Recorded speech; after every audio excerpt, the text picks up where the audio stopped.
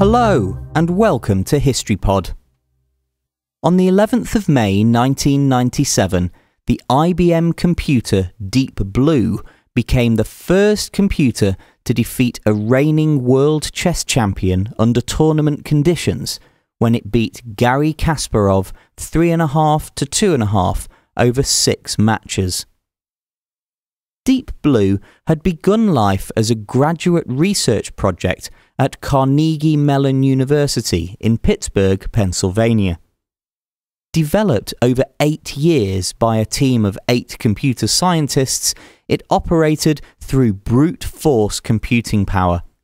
Ranked as the 259th most powerful computer in the world at the time, Deep Blue was able to evaluate 200 million separate chess positions per second.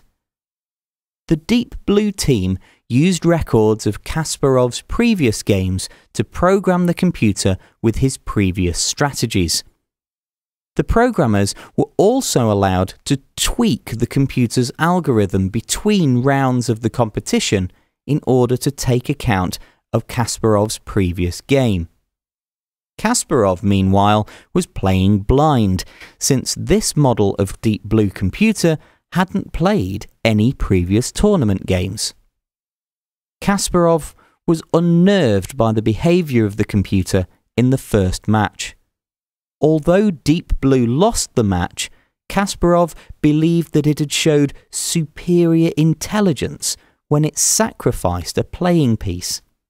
However, IBM later claimed that the sacrifice was a result of a bug in their software that resulted in the computer playing a fallback move. However, the illogical move had unsettled Kasparov and put him at a psychological disadvantage for the remaining games of the tournament.